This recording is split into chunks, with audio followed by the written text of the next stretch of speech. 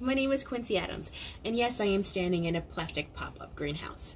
I started my first garden on my balcony in my first apartment in 2002. Back then I had one lonely little earth box with some tomatoes in it and a little pot full of poppies. And I have been gardening ever since. Most of it has been amazing, but some of it has been deeply disappointing. I want to help you learn everything that I've learned and hopefully not make some of my mistakes and grow some of your own food in a small space on a budget. Let's get started.